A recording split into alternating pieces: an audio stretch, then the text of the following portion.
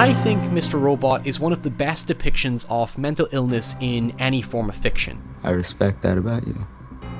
The problem with most media is that it tends to generalize and misrepresent conditions in an undignified manner, such as confusing multiple personality disorder with schizophrenia. In fact, Elliot Alderson echoes this common ignorance by self-diagnosing himself as schizophrenic, when really his mental conditions are clarified through his therapy sessions, which calls attention to the kind of misconceptions we're likely to make.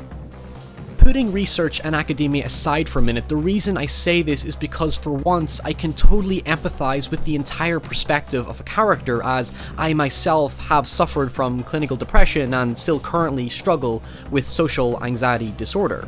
Now, what is social anxiety disorder? Like depression, anxiety can easily be misunderstood. Whereas depression is more than just sadness, anxiety is more than just a feeling of nervous awkwardness. Social anxiety disorder is the persistent fear of social situations, whether it be interacting with other people or simply walking down a public street. It's a phobia with a disabling effect on a person's confidence and their ability to function normally in the real world.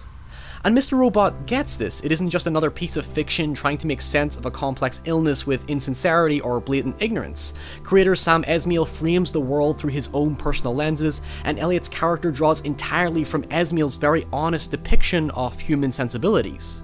That's why I feel Mr. Robot is more interesting in its examination of society and social behaviour rather than its actual story, and a big part of that comes from the metaphor that the show applies to itself. In episode 5, Exploits, Elliot illustrates that society, a collection of individuals who share common laws and values to retain order, is no different than a computer, a box made up of nodes, wires, and electrical circuits that work together to create a functioning system. Both are invented and controlled by man and shaped accordingly to how the world functions, or indeed, needs to function. It might be a very cynical and oppressed view of the world, but this nihilism is commonly observed in many forms of media. In fact, Elliot's complete detachment and emotional insecurity is a much more subtle substitute for John Nanda's sunglasses, giving him the ability to see the world for what it really is in They Live. I have come here to chew bubblegum and kick ass. Elliot sees the common distrust amongst humans and the way that technology has provided us with a barrier to evade most social interaction, fueling much of today's antisocial culture where social media is just a dubious alternative to the real. Its emphasis on hacking culture serves this metaphor in its own right. That technological barrier between individuals also acts as a backdoor for some to seemingly hack into the lives of others. Regardless of how impenetrable something is, it's still built by humans who are capable of making errors and being engineered and controlled just as much, if not more so, than a computer. All it takes is discovering their exploit. This guy is Christopher Hajnagi. He's a specialist in the art of social engineering, a method of psychological manipulation that tricks the target into doing something that benefits the attacker. In his book Social Engineering, The Art of Human Hacking, hackers can easily attain access to most secured systems and hardware through a simple line of code.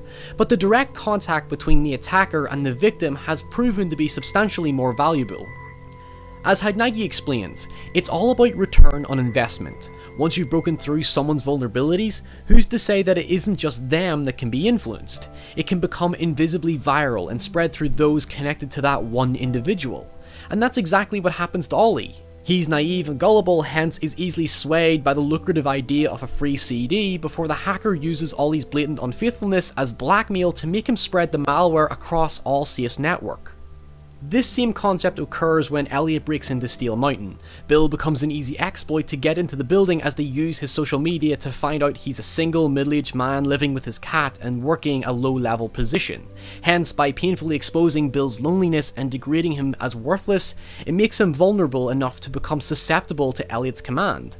Tyrell's weakness, on the other hand, is his greatest strength, his arrogance. Even though Tyrell appears to have more influence over Elliot, Elliot's detachment makes him too self-aware to pander to him and thus allows him to belittle Tyrell's elitism to the point of trying to impress Elliot, only to inadvertently get Elliot closer to his target. In this respect, Tyrell's response is one of fear, similar to Bill. The fear that Tyrell won't be seen as an authority figure, hence why he takes his anger out on the lowest spectrum of society. You see, it isn't about the power that technology has on our lives, it's about how people exploit and manipulate others through their vulnerabilities. Vulnerabilities which we all manifest into our personal possessions. This perception of fear plays into the psyche of every character on the show, and when you broadly look at it, the show completely extracts the shell of identity that protects every character in all walks of fiction and in real life. And that's really the point that the show is making. Society's greatest fear is the complete exposure of our weaknesses, and thus the collapse of any sense of empowerment. Elliot can exploit that lack of empowerment, but also carries the motive of his character.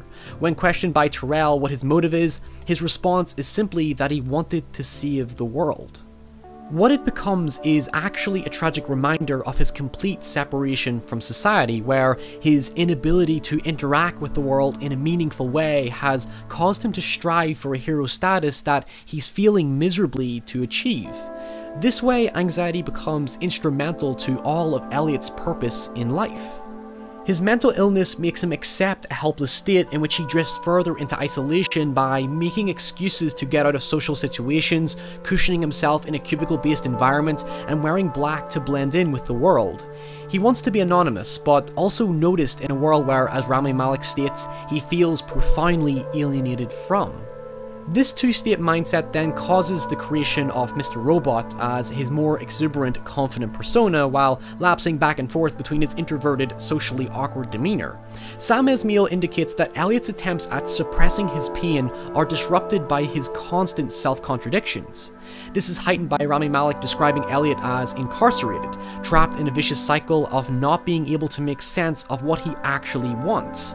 Many of us can empathize with this, the overwhelming ambiguity of what purpose you want or have in life, which eats away at your ability to focus on what actually matters in that very moment.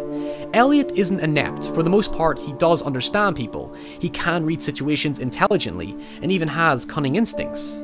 He isn't quirky awkward, he's flustered awkward, unable to respond appropriately or rationalize his communication, hence his anxiety becomes characterized by frustration and anger, much to the same effect as Tyrell.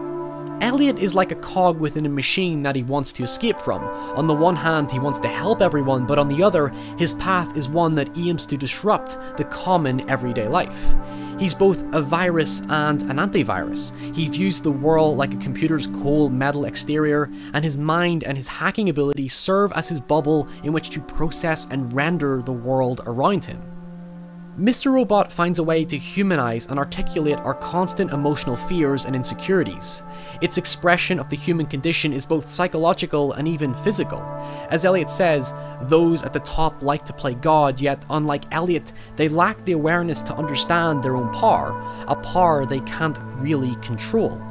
For me, I connect with Mr. Robot on a very individual level that's unique to my perception of reality, even if it lacks the clarity that we want in life. But bleakness aside, thankfully the show helps to visualize and communicate the internal circuits and components of being human.